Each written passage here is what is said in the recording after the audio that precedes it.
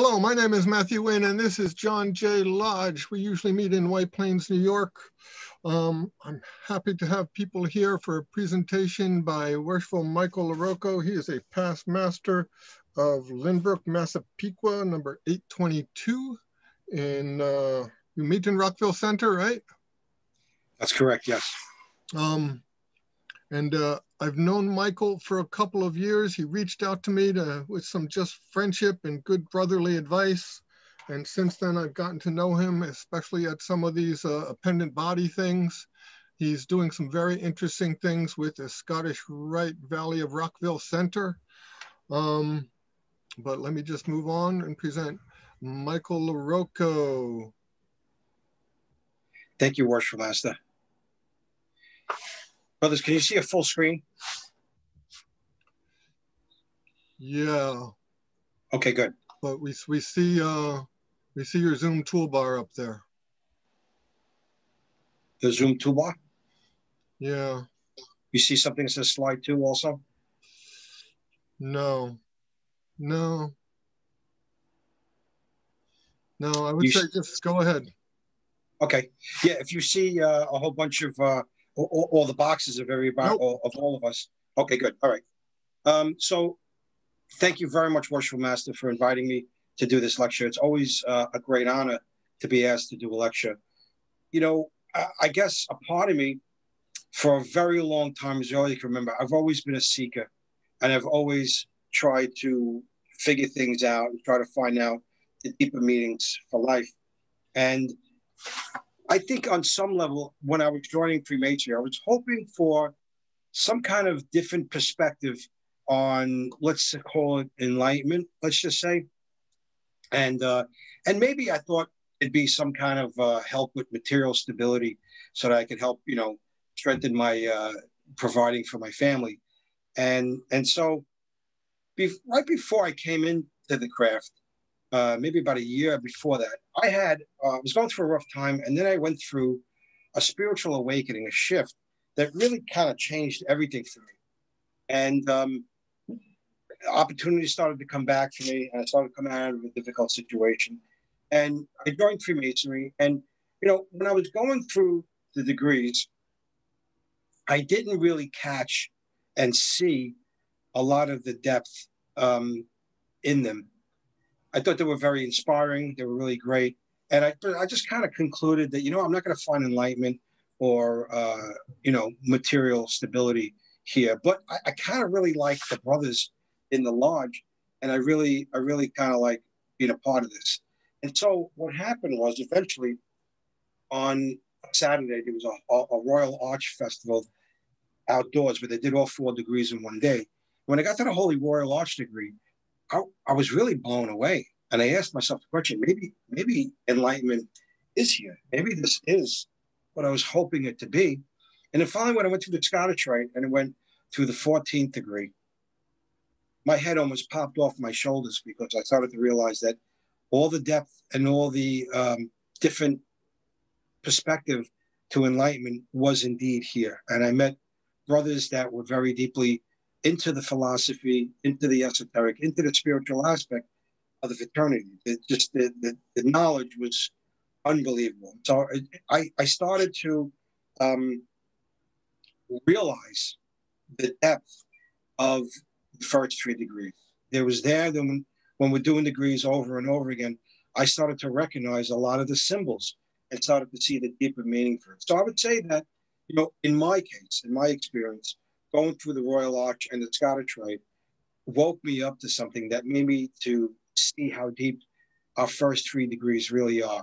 And even though I was already committed to my lodge, it gave me a definitely a different, deeper dimension to devote myself to Freemasonry.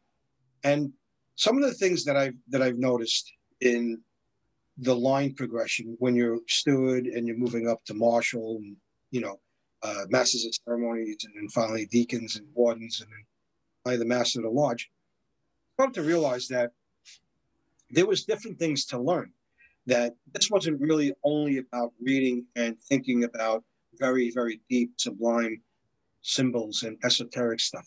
A lot of this stuff had to do with how we interact with each other.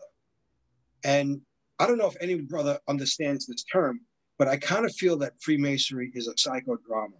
Psychodrama is a method of therapy where people led by a therapist that's facilitating it will act out what's going on inside them and ask people to play certain parts so they can work out certain emotional issues they might have.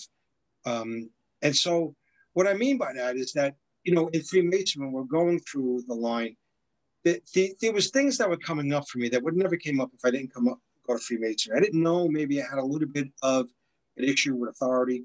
I didn't know how to deal with certain things. And it's just like you learn something different from each office as you're going through it. It's literally, in my opinion, a self-improvement system in itself, where I kind of feel like the lodge is generating either business owners or civil servants, where it's not many people, unless they're like CEO of very large companies or a congressman, would get the type of experience to interact and master and to lead men in such a way unless they became a Freemason. So I think Freemasonry allows men to really shape themselves and edify themselves in extraordinary ways they would not normally have access to in ordinary lives, that maybe much less, more few men really have access to. So one of the examples I want to talk about is I was also involved in a men's leadership group. And they used to have a saying that as a man does in one thing, he does in everything. And there would be a situation where someone would call, or we would go to an American Legion to help them sheetrock the basement because they had a flood. And that would be our charity work, right? And so they would break off into groups, and the guys doing the sheetrocking, they had to have a captain, have a second, and the group was supposed to own that success. And a regional guy would come over to them and tell them he'd find the captain on his hands and knees hammering away, and everyone standing there with his hands in their pocket, and the second yelling out orders to everybody or complaining. And the regional guy come over to him and tell the captain to stand up. And he'd tell him, says, "What are you doing?" And he says, "Well, you know, these jerks don't listen to me, so I'm just going to do it myself, right?" So he would ask him, "How else does that show up in your life?" And he said, "It doesn't. It only happens here." And then one of the other teammates would say, "No, in the group, he kind of talks about that everybody at work does the same thing, and his family does the same thing. This is you know, an issue for this guy. He doesn't know how to enroll men into his cause. He just goes it alone all the time." And so they would tape his hands closed. And then the second, they would say, you were supposed to keep his details and own his success. What were you doing? You know, and they would tape his mouth closed. And then they would kind of use everything that we had to take a much deeper look inside ourselves and how we interact with other people and how it affects our lives, how we're depriving our families and our communities and our society of the things we haven't learned to unblock or master yet. And so I started to see Freemasonry as this exact same way. Sometimes when people don't get along, you know, sometimes the most enlightening thing to do is rolling up your sleeves and going in the kitchen. And sometimes it's just knowing when to call up a brother and asking him, you know, if he needs help and ask for help. And so I started to realize that this is much deeper and from all different angles, really fantastic. The degrees, in a way, they kind of generate, each degree kind of has a different vibration of consciousness. And there's a belief that the secret password for each degree, okay, gives you entrance to the consciousness of that degree. And so what's happening is as we go through the degrees in Freemasonry, it's really raising our vibrations, and it's really kind of magnifying our desire for virtue, and it's increasing the standards in our life. I don't think anyone can really go through the degrees of Freemasonry without feeling like they're becoming a better man and totally being inspired and becoming a better man. And so, like I said, the passwords, you know, are supposed to really help us and edify that.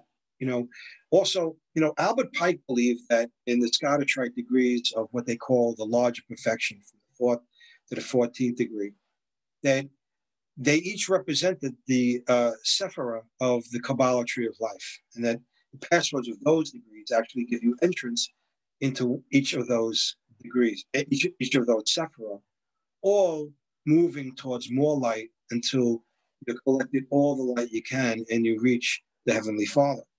And so, again, not sure if that's true, but that's what Pike had said. And I could tell you that when you go, I haven't been through a degree in Freemasonry that didn't totally inspire me and feel like it raised my vibrations. No, in the Northern Masonic jurisdiction of Scottish, they have these main core values: reverence for God, devotion to country, integrity, justice, tolerance, and service to humanity.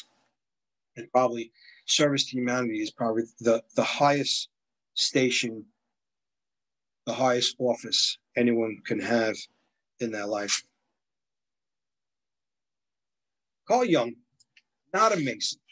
He wrote a book, Psychology and Alchemy. Very, very thick, terse book. There's courses that give an introduction.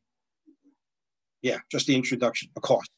And in some point in the book, he mentions that he was a great psychologist, right? He would have to cease psychoanalysis with a client, and he would have to use symbols to access the archetypes in the collective unconscious. And so I just thought, this reminds me so much of Masonry, that the way we teach is an allegory and symbols, so that every man could access his own subconscious from the same thing we're viewing at without changing his religion. And so all men from all religions and all cultures and all countries can come and see the same degrees and experience the same symbols. And it's almost like a hologram. What's inside them connects to what they're seeing in the degrees. And it could mean something very different for every person that sees it. You know, it often means different things to me as I grow in Freemasonry. Sometimes the degrees mean something different. I've spoken to Masons that have been around for 50 or 60 years, and they say that, they've seen the first degree hundreds of times, and that, every time they see it, something else pops up for them, and they get something out of it, or it triggers, something. So, we have a word, one of the words we use in our ritual, New York ritual, we say inculcation, right, which means to learn by repetition. And so by doing this over and over, it kind of creates grooves in your neural pathways in your brain, in your consciousness. And I think that what happens is, and I'm not divulging anything by saying that, I think that by the later half of the degree, the candidates are literally so overwhelmed with what's happening and in sensory overload that literally in a state of hypnosis at that point towards the end. Now, you can look in their eyes are bleary-eyed. And, if you know anything about hypnotherapy, at that moment, all the lectures, the Q's and A's, the whys and wherefores, the history lecture, all those things, or if it's the middle chamber, if you're, and in that degree. And it's at that point, you're in sensory overload. All the information is going right inside you, bypassing the ego.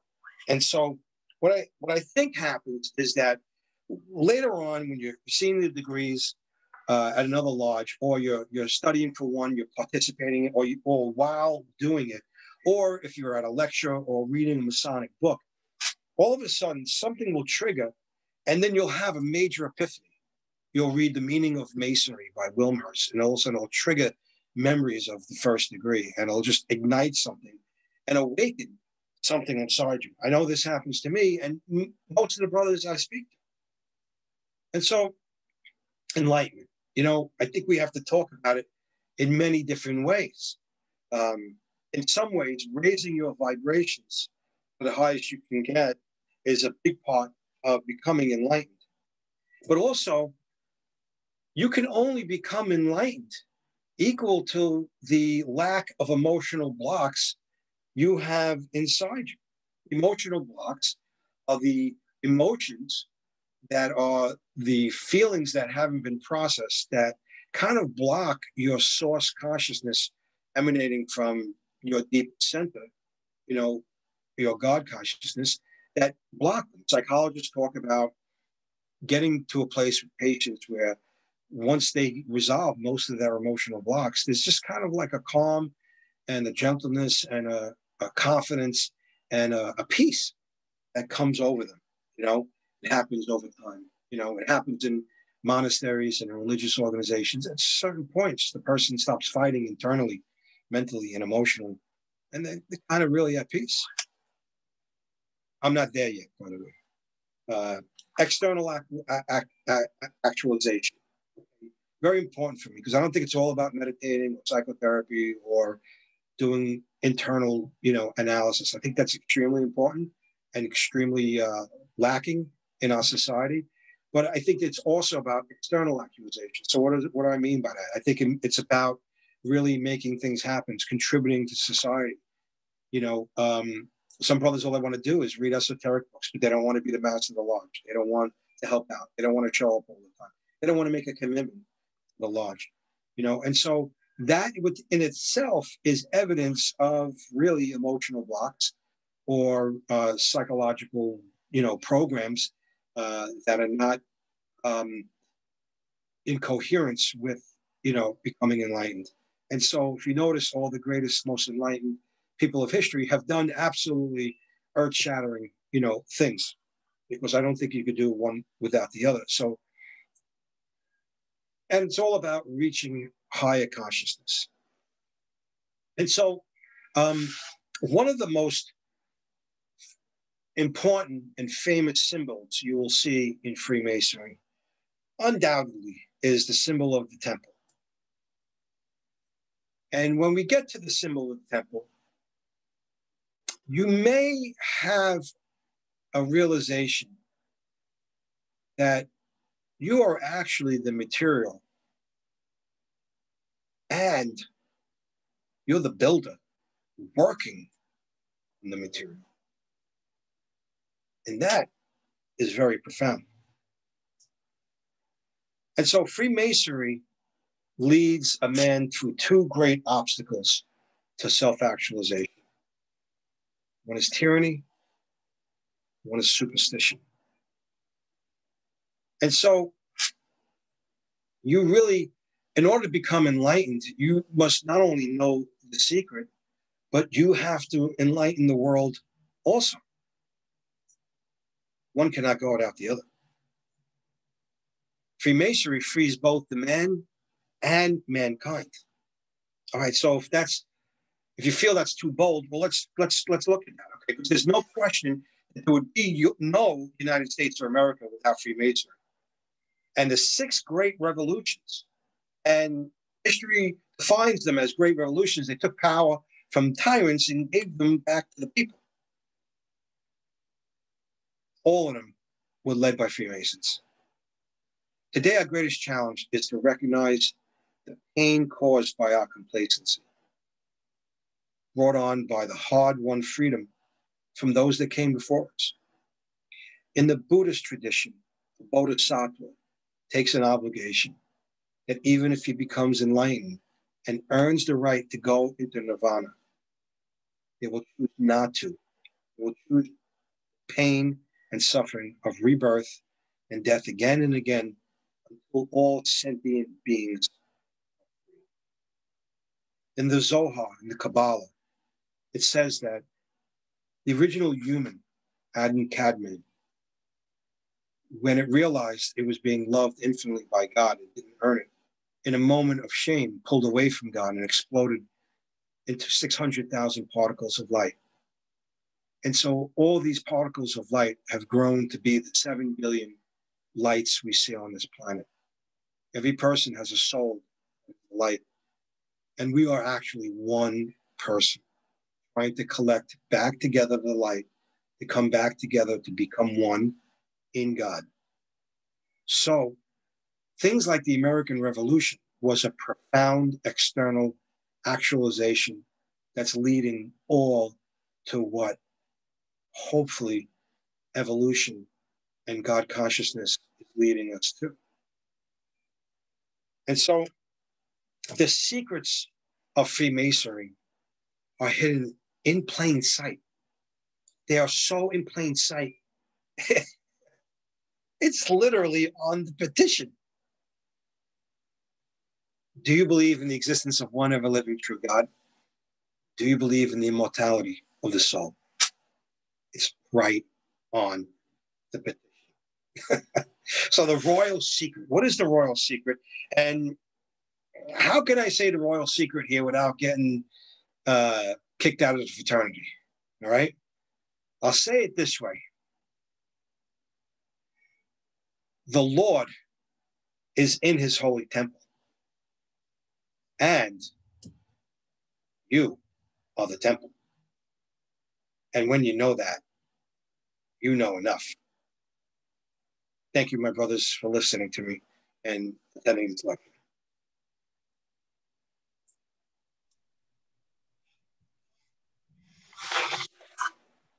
Thank you, Worshipful LaRocco. It's always best when you speak from your own experience. And thank you for saying that this was your story in the beginning and telling your story, which I know is personal and not unlike each of our other stories. I went to somebody today and for an acupressure treatment, and we talked about vibration. And you know, the final thing that you wrapped it up with about you being the temple. I mean, this is the kind of things that people say in the exercise world, you know, take care of your body, it is your temple. Yep. We'll open it up to any questions. So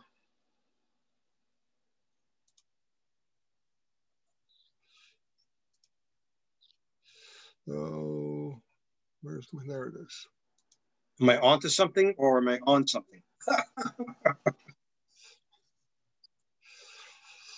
Yeah, there you go. So anybody can unmute and ask questions.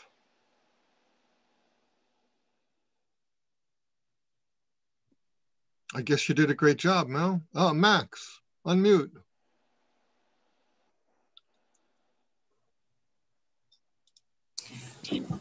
I want to express my gratitude to hear a wonderful presentation to Brother Michael. Thank you, Brother Michael. It was a beautiful presentation of today. You mentioned many materials to contribute the study of the formation of the Masons. One is the Zohar, beautiful book. It's a big material to study Kabbalah. And also the relation with the spiritual way, the temple. That question that I will do is like a reflection in this moment that we are living in the pandemic moment. The material temple right now is not anymore useful. Right now, I think that we are going to the spiritual level because we don't need to be in the material temple to connect in the different brothers. Right now, I am in Houston. But for the magic of the technology, we are living on a spiritual level and to connect between them. My question is, what is happening in the next 10 years, in the next 20 years? The material temple will disappear in the Masons groups? Where are we going in the future? I think we'll be meeting again in person soon, whether that's a few months or several months. And I think, and I hope that we keep Zoom because the pandemic has been extraordinarily difficult for so many. I mean, many lost their lives, which is the ultimate sacrifice.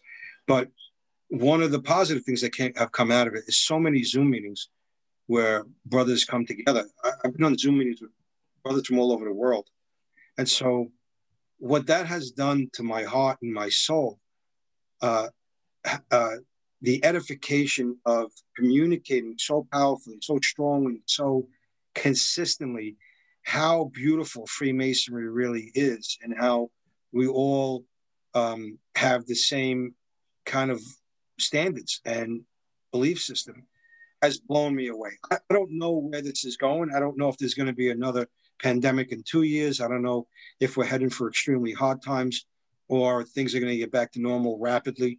I don't know. I do know that for myself, I need to keep pulling myself out of, no matter what happens outside of my soul, no matter what happens, how great, how fantastic, how fun, how loving, or how treacherous, no matter what's going on outside of me, I, for one, try to practice to live and communicate with the Creator within me, to try to figure out how to not let the outside forces affect the inside forces, which I believe is what we do when we open and close a meeting, is we create a sacred space and we create this barrier. And so I would say that if we're in for some incredibly hard times, because it's very possible that things are not going to get better, they're going to get much worse than anyone could possibly imagine. All I could say is no matter how bad they can get, we can adapt anything. And if we can adapt to something and it kills us, well, then we know as Freemasons, we are citizens of two worlds. The most repeated phrase in the Masonic funeral is there is no death. And so it is my belief that the immortality of the soul is the second highest reality that can be communicated to any sentient being. And so if we truly are immortal, we're not going to run out in the street and get hit by a car. We're not that stupid. You know, we're not going to give that amazing gift away so easily. But ultimately, I think we should be men that would sacrifice our life if we needed to in the service of God, the truth, or helping another human being. Because we know our soul is immortal. And what we do here affects what happens afterwards. And so I think we all, myself included, need to develop a rock solid, unconquerable faith in God and walk with strength and the confidence, knowing that no matter what happens, either I'm going to handle it with my brothers or I'm not, and it's going to kill me. Either case, it's a good outcome. There is no bad outcome. Either I get through it and survive and become stronger, or I die and I'm immortal anyway. And so, does that answer your question at all? I feel like maybe I went off.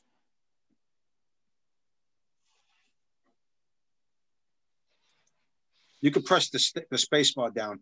I think is okay. But I think there is another brother who wants to continue asking. But maybe if I have time, we will continue in this discussion. It's a beautiful topic. Thank you. Thank you, Brother Maxwell. Yeah, Brother Michael, you mentioned three things that seem to have steered you in the right direction in your life. One of them was the Zohar, as Brother Max has alluded to. I tried studying that, and it's very complicated, and I had to give it up because I didn't have the background.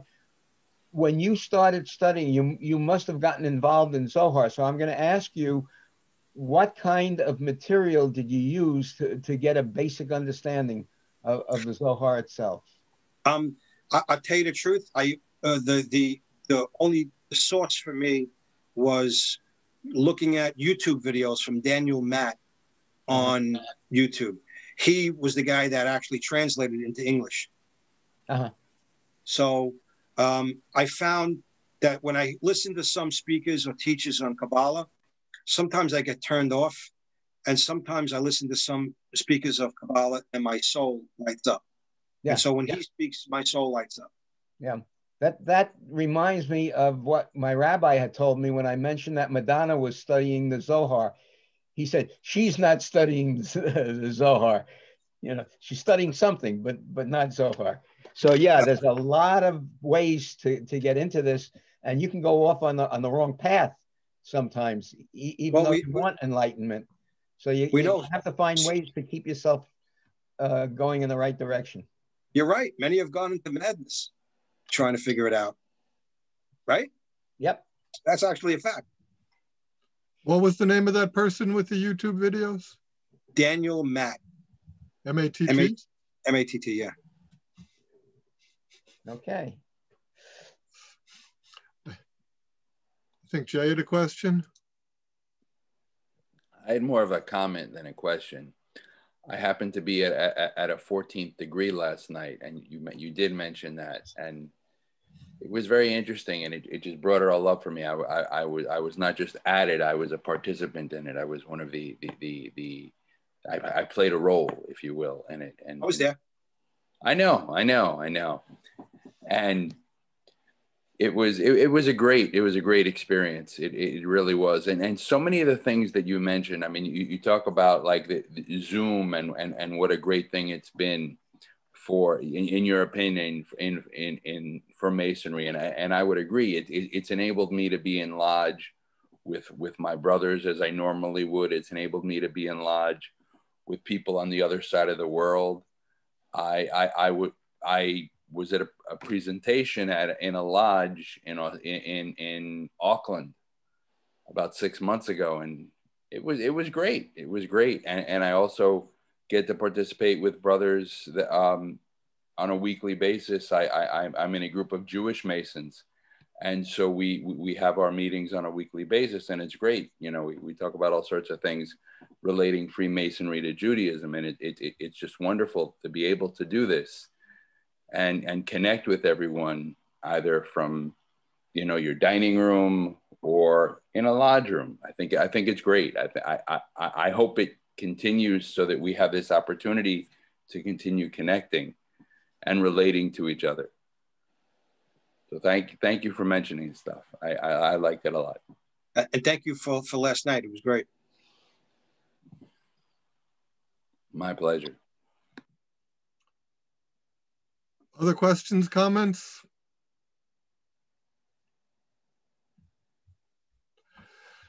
Okay. Thank you, Michael. I've got a big smile on my face, and I look forward to the next time we speak, and again, being in the same room as you. Same here, brother. Thank you, Worshipful Master, for inviting me.